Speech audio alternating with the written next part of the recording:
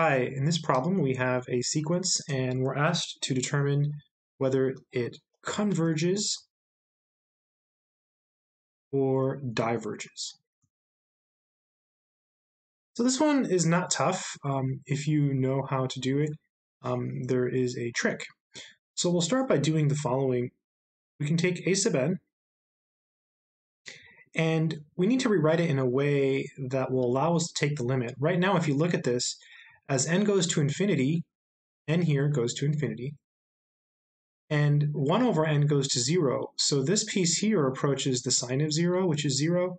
So this piece approaches 0. So we have some type of like infinity times 0 situation.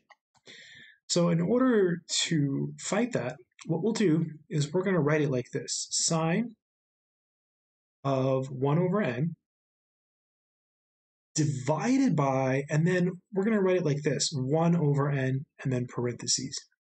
And if you think for a moment, when you take sine of 1 over n and you divide it by 1 over n, you really end up taking sine of 1 over n and multiplying by the reciprocal of 1 over n, which is n over 1, right? So it ends up being the same thing. You can just put the n in the front. We end up with this. And so you might be wondering, why do this? Well, now when you take the limit, what's going to happen is you're going to have a 0 over 0 scenario. So we can apply L'Hopital's rule. Now you might be saying, well, you can't apply L'Hopital's rule to sequences. This is true, but you can apply it to functions. So if this converges as a function of x, then it's certainly going to converge as a sequence, right? Because if you can show that this is true for all x, real values of x, it's certainly going to be true for all values of n. So pretend for a moment that n is a real number, and let's take the limit and apply L'Hopital's rule. So we'll let n approach infinity, and we have the sine of 1 over n over 1 over n. And L'Hopital's rule says that whenever you have 0 over 0, that's one of what's called an indeterminate form, you simply take the derivative of the numerator and the derivative of the denominator. So the derivative of sine is cosine, but we do have an inside function. So it's the derivative of the outside, so cosine, evaluated at the inside, you leave it untouched, times the derivative of 1 over n.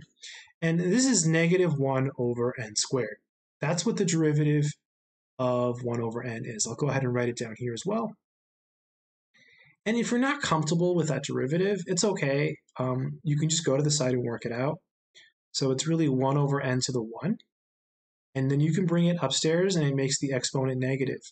Then when you differentiate this, you bring down the negative 1 and you subtract 1. And that's the same thing as negative 1 over n squared. At some point, you get really tired of doing this, and you end up memorizing this derivative. I remember the moment in my life that I memorized this derivative. That's how often it comes up. Boom, these cancel. So you have a limit as n goes to infinity and then we're left with cosine of 1 over n. And now the limit is a little more clear, right? 1 over n approaches 0 as n approaches infinity. So this approaches the cosine of 0. Let's drop the limit sign, so it's equal to 1.